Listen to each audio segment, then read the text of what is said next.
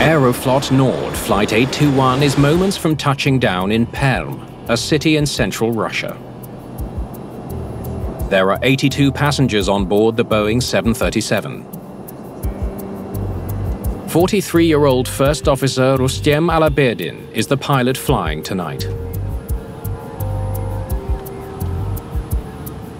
The captain, Rodion Medvedev, 34, is monitoring the instruments and radio communications. They are making the 2-hour journey from Moscow to Perm and will then return to the Russian capital.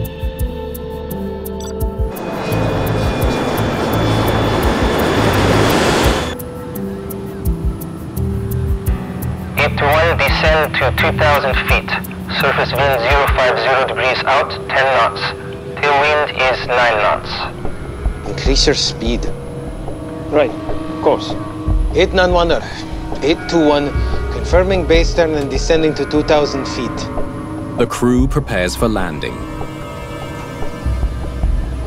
Flaps 30. Set.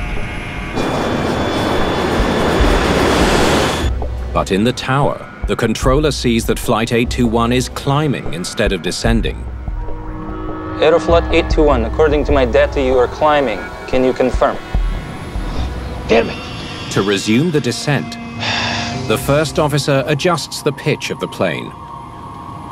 We can confirm and we're descending now.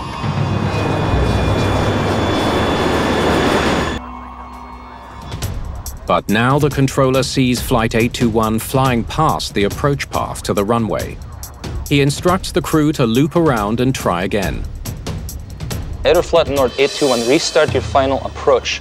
Turn right heading 360, descend to 2,000 feet.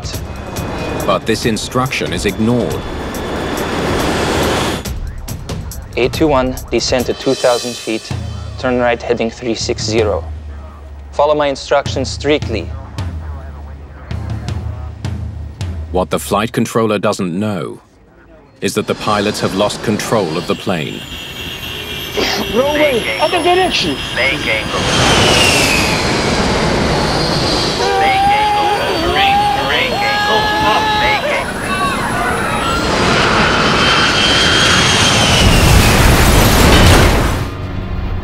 Flight 821 has crashed on the outskirts of Perm. Everyone on board has died. How did this landing turn into a fatal disaster?